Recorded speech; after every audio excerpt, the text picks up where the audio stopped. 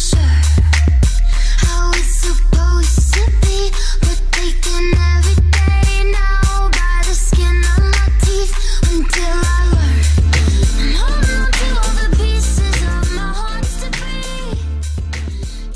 So today, ladies and gentlemen, we are once again in a Subaru, and one of my favorite Subaru generations, known as the Blob.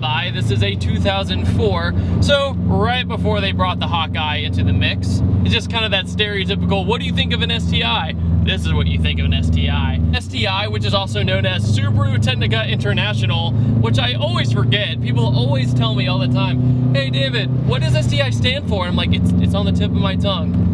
I can't remember, but that's what it stands for. There's a reason why I'm doing another Subaru, and it's because this one has a lovely story behind it. This one belongs to my friend Matt, and it has been an adventure. For almost 2 years, he has been working on this car. We were hanging out at a car meet one night, and he showed up with his new Subaru. You know, it was very quick, 400 something horsepower, and I go for a ride with him. I was like, sweet, that was fun, pretty quick car.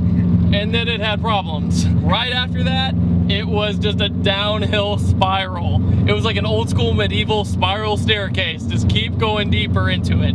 It became slightly a money pit. He almost sued a shop over parts.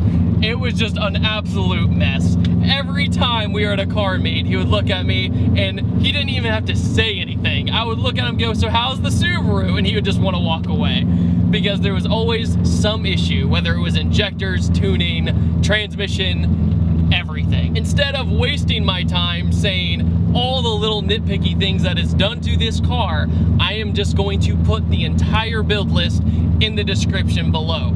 And why am I doing that?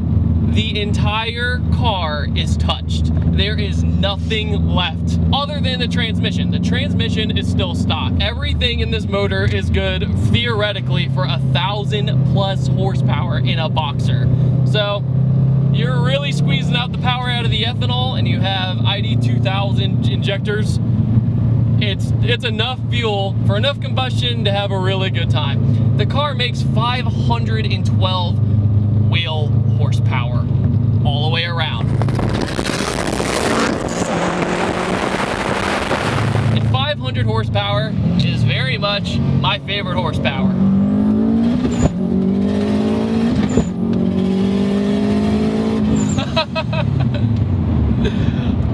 And that is why it's my favorite horsepower. Only thing about Subarus though is when you go around corners, if you're not used to all-wheel drive, oh man, you can screw yourself. All-wheel drive, as I always say, gives you this false interpretation of invincibility, and you're not.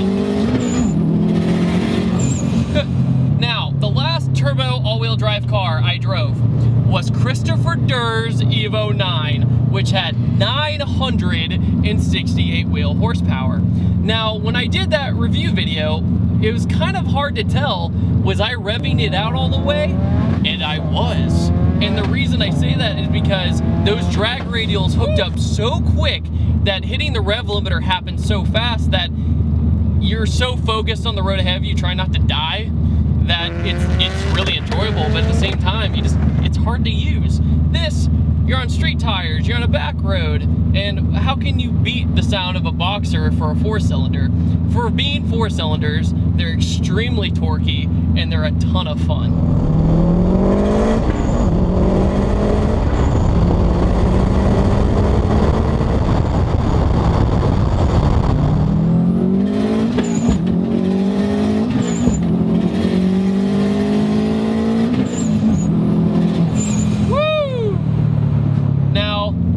Are they expensive to work on and build? Yeah, I'm gonna be honest with you. That's why you'll see people like our chase car behind us buy Evos instead.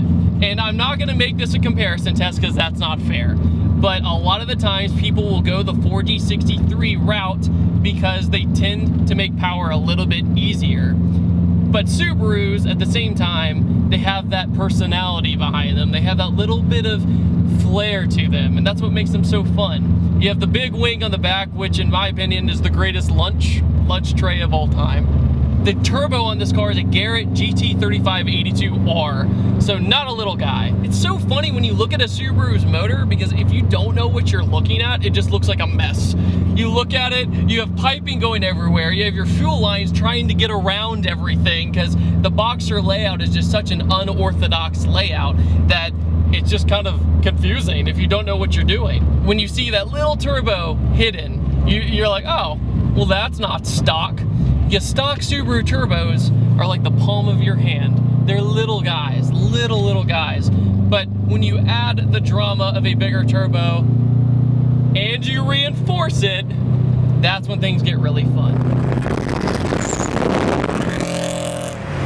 Now, I probably sound like a broken record here, but I mean, I'm at 4,000 RPM right now, 4th gear, roll into it. 500 horsepower, 600 horsepower is before, like I always say, it's before when the world changes. 700 horsepower, that's when things get kind of hairy. And also, it's hard to enjoy back road with 700 horsepower. This though, wow, for these kind of roads, it's so fun, especially with the great Subaru steering position. And just the seats, I mean, they kind of hold you in place, but at the same time, I'm a little guy, so that does not help. But today, on this beautiful, beautiful spring day, having the Boxer sound, that blow-off valve, that is just the best.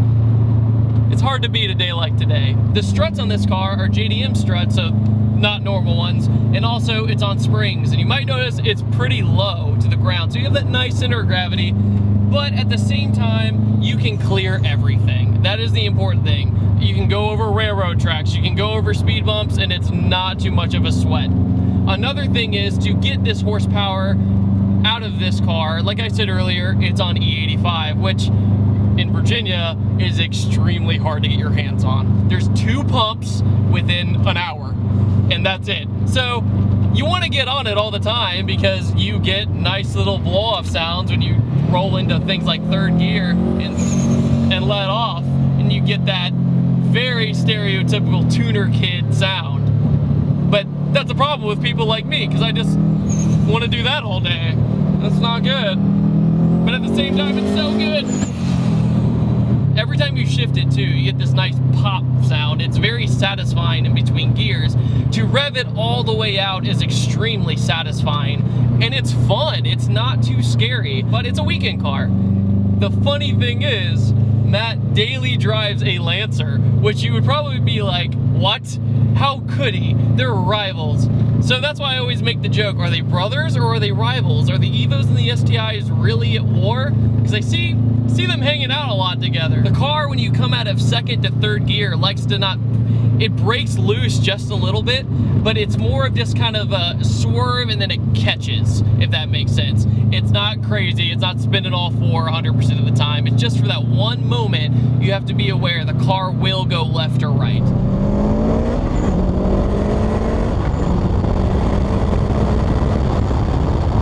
Also has a parent front mount intercooler, and you'll see a lot of Subaru people actually stick with the top mount, but I mean, it's hard to beat a front mount intercooler just hanging out there. It gives it a much more menacing look to it. People who want to go over 500 horsepower need a front mount on a Subaru. It's not a choice, it's a requirement.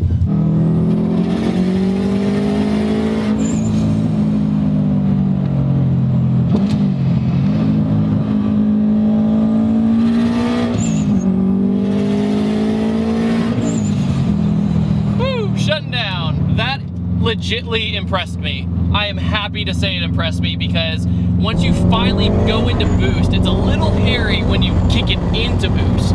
But once you get into boost, it's a very smooth transition. It didn't break up, which is very common. It didn't do any of the weird little issues.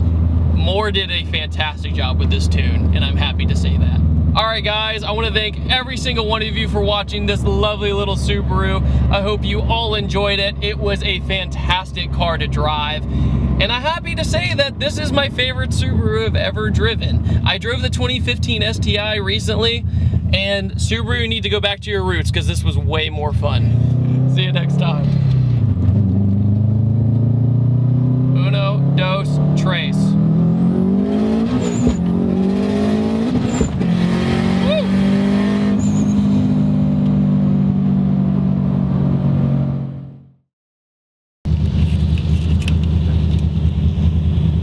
Gotta love this. I know, the Subaru sunglasses.